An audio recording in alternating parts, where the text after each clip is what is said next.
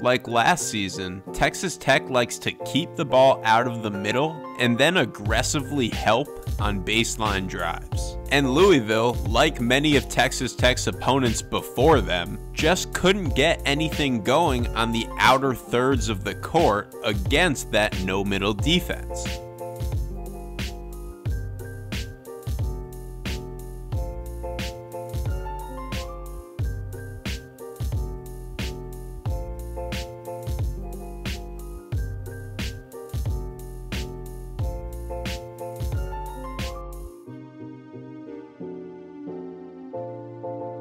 So instead, they tried different ways to keep the ball in the middle third. In Louisville's early offense, they used the butt screen, with the screener Jordan Nwora facing the basket. The point guard looks to either attack the basket, pass into the post, or pass back to the trailer. The two players not directly involved in the action are in the deep corners for spacing purposes, which could have been useful against Texas Tech, except the Red Raiders just switched the butt screen altogether, and that stalled the point guard's ability to attack.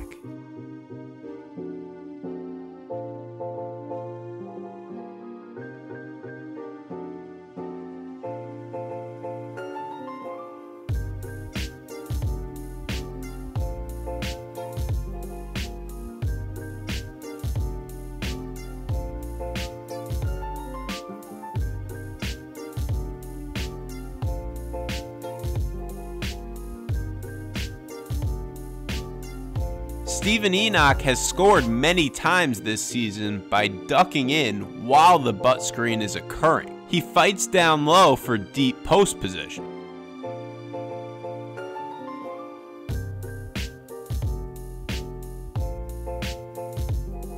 But Texas Tech was ready for that too. They not only face guarded Enoch, but then aggressively helped on the lob pass.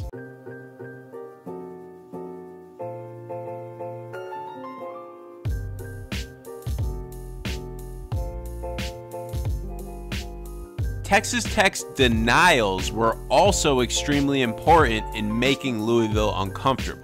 It's much harder to feed the post or initiate any offense when you're being forced to catch the ball out near half court.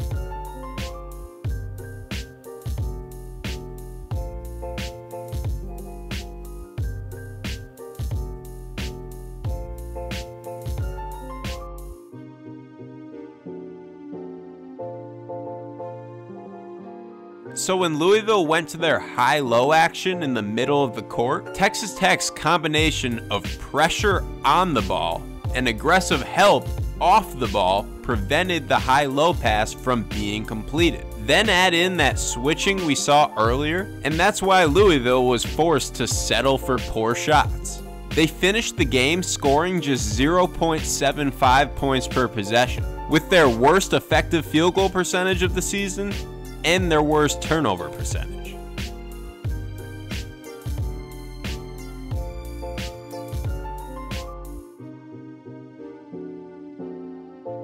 We've covered both Texas Tech and Louisville in depth over at Hoop Vision Plus. I'll link to those in the description, and subscribe to the channel here on YouTube for more game breakdowns all season long.